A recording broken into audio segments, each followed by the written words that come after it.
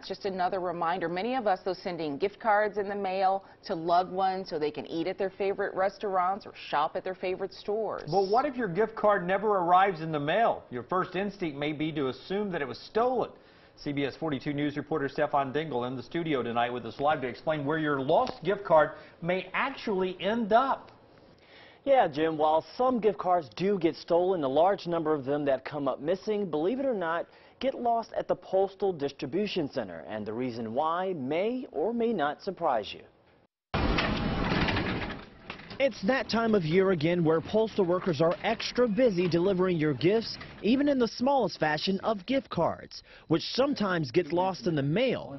Or do they? As during the processing of the cards, the machines may bend the envelope so much that the gift card is ejected outside while it's being processed.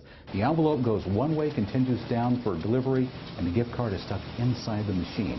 These gift cards, along with the ones at the end of the table, just came into the postal inspector's office today. Come January, that pile could fill up this entire conference table. Well, it has in the past, and here are 3 tips that you can follow to avoid your gift card from being lost in the mail. Use envelopes that are good and sturdy, not thin, and also tape the gift card to the greeting card. Second, the greeting card itself, ensure that it has an address on it. We can deliver that if it's ejected out of the greeting card. And third, never send the receipt for the gift card along with the greeting card.